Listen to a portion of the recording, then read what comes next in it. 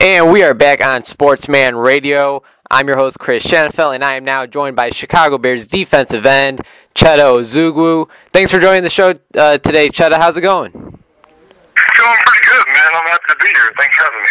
My pleasure. I want to start this interview off talking a little bit about your college days. I see you attended Rice University, located in Houston, Texas. What made you want to attend Rice? Oh, yeah, I'm born and raised in Houston, Texas, and Rice was literally 20 miles from where I grew up at. I'm really big. My parents are really big when it comes to academics, and Rice is a really good academic school. So they gave me the opportunity to play football early. They gave me the opportunity to start as a freshman, so I could get the best of both worlds. Be able to pursue my academics at a high level as well as play early. So it was a smart decision. Now, right now, I'm a senior in high school, and I won't be attending Rice University. I'll be attending Columbia College Chicago. But can you tell me overall, how your college experience was? You know what? It was great. One thing I love about Rice is it's very diverse. They have a lot of different cultures there, and it allowed me to interact with a whole bunch of different kind of people. So that was great. And also at Rice, like I said before, I was able to play early.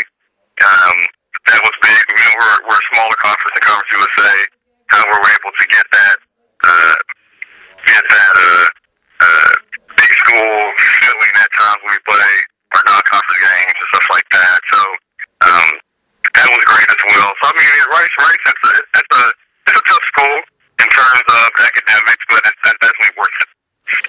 All right, Cheta, you weren't the biggest name player entering the 2011 NFL Draft, as you were selected with the last pick in the 7th round, pick 254. Now, I have an audio clip of your name being called up to the podium. After I play that quick audio clip, do you mind telling us what that moment was like for you? Yeah, no problem, man. All right, cool. Here we go.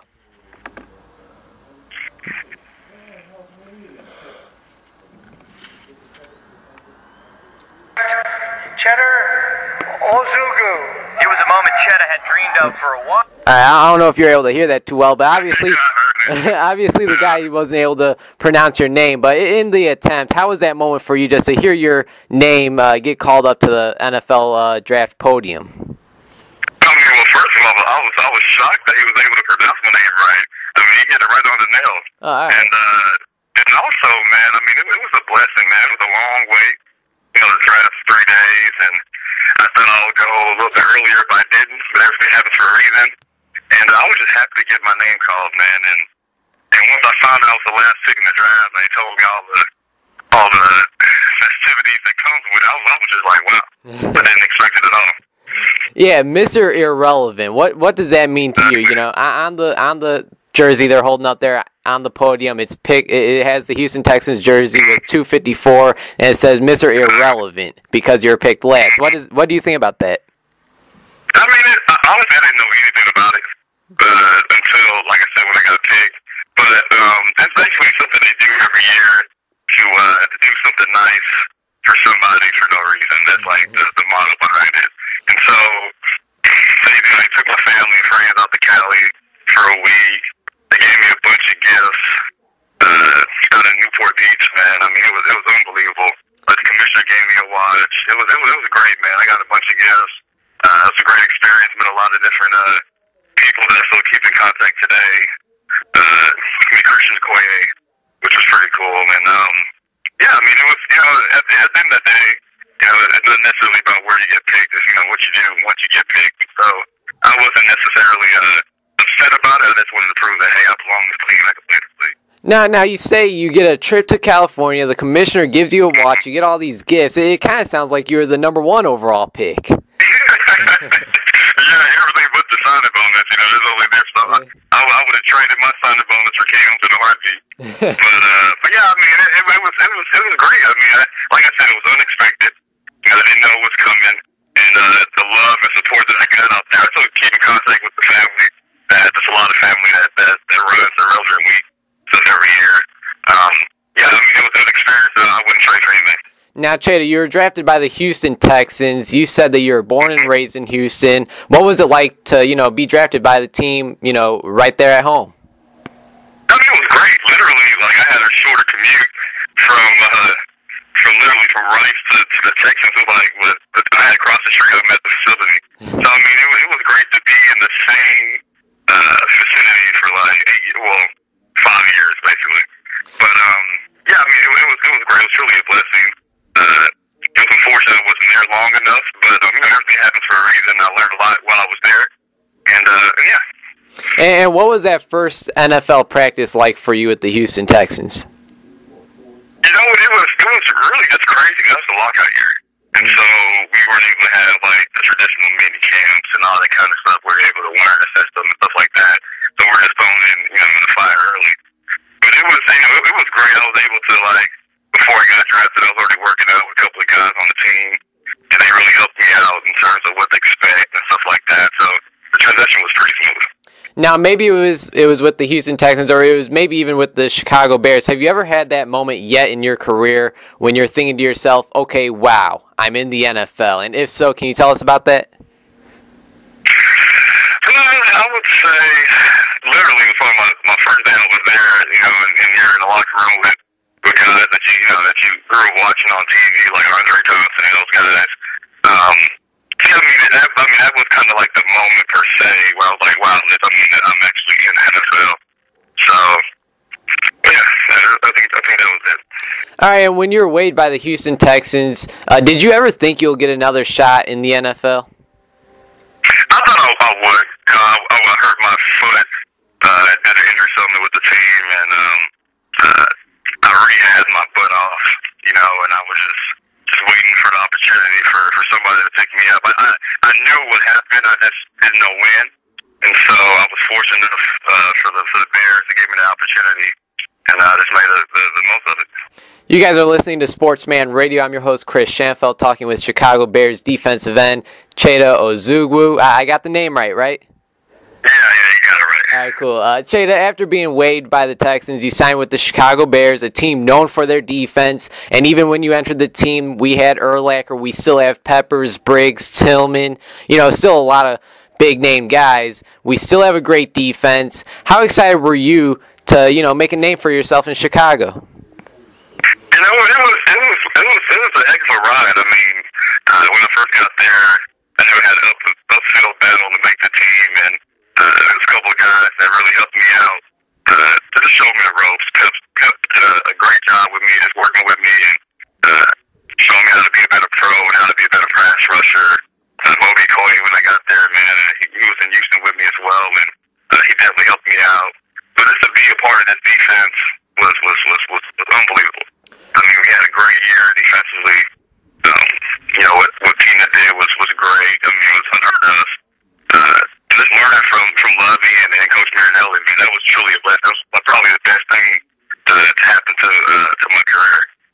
And it was almost a year ago in the preseason. You led the team in sacks. Now, I know it's only preseason, but what was it like to get that first career sack on former Bears quarterback Caleb Haney? What was that like for you? You know, honestly, I didn't even know he played for the Bears. I mean, I just wanted to hit the guy. You know, so I mean, that was my goal that game was to just play my butt off, to play like it's my last down. You know, and I just want to go out there and show what I can do. And so, I mean, it was great to get that first sack. You know, once you get the first sack, so okay, I know I can do this. And so, throughout the rest of the preseason, everything just came naturally. Now, according to ChicagoBears.com, it said that you signed a one-year contract with the Chicago Bears. Are you back in Chicago right now? Are you going to be with the Bears as of right now? Yes. Yeah, I re-signed with them, and I'll be back. I signed another one-year deal, so I'll be back this year. All right, that's great news, man. Cheta, we hear all these stories all the time about the 6th, 7th round draft picks or even the undrafted players going out and making a name for themselves. What is it about Cheta Ozougwu that people should look out for?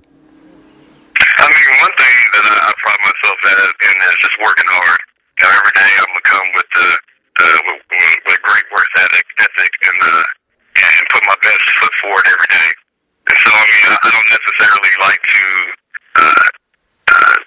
think too long term. I like to take things a day at a time, and each day I'm going to go out there and grind to my best ability and do the best with the ability God gave me. Sounds good, and you said you're still with the Bears. You signed a one-year deal with them. Workouts began, I believe, on Tuesday. How are those going? Exactly. They're going well. You know, we're it's a transition to get used to all the coaches and stuff like that. Everything's going well, and we're getting after it. And earlier I mentioned that the leader of the team for 13 seasons, Brian Urlacher, was no longer a part of the team. How did you take that news? You know, I was sad like everybody else. You know, Urlacher, when I first got there, he showed me the utmost respect. You know, he was, you know, a great leader. One of the guys always had a smile on his face, always cracking jokes, made it with the bear fun. So I mean, it was very sad to see him go, and I wish him the best. And of course, with Lovie Smith being let go, you have a new head coach, and Mark Trestman. Have you gotten a chance to meet your new head coach? Yeah, he's a great guy, really detailed, a really sharp guy, and I look forward to developing a strong relationship with him. All right, Cheta, let's switch it up real quick. Before I let you go, I'm going to ask you just a few quick, fun questions. Does that sound good? Let's go. All right, Cheta Ozougwu, what is your favorite TV show and movie? Favorite TV show would have to be Family Guy. I love Family Guy. And my favorite movie, that's tough. It would have to be the first one, not the second one. All right, favorite thing to eat. You're a defensive lineman, so I know you love the food, man. Man, I love food, man. I eat a lot. My favorite food has to be pasta. I eat spaghetti like at least 3 times a week. Oh, so, man. Pasta, yeah. Yeah, pasta, that's the best. I kid you not. Right before we started this interview, I just had about 2 plates of lasagna. I ain't mad at you, man. Except for football, what is your favorite sport? You know, I just started playing golf a couple of years ago, man. I mean, I play golf. I love the game. I'm not going to say I'm a scratch golfer, but you know, I'm trying to get there. If you can meet any famous person, who would that be? Any famous person? You know, I don't think there's anybody I really would like to meet. I would say there's a gospel singer by the name of Freddie Hammond. I really want to meet him. All right, you're on Twitter. I believe your handle is @Cheta_Ozougwu. Why do you make it important to connect with your fans? You know what I mean? I really wanted to just reach out to them, and if there's any way that I can, you know, fill me in on what we go through as an athlete, you know, that'd be great. And I just love interacting with people.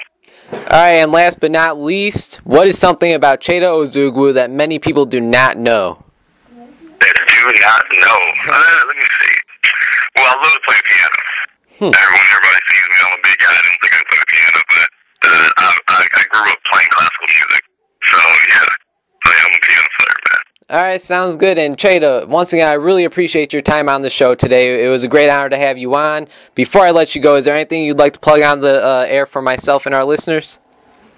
I mean, I'm happy to be here, man, and I'm looking forward to great things for this upcoming season. Hey, hope to stay in touch, and I'll definitely see you in training camp in Bourbonnais this summer. Will do. Take it easy, man. All right, take care.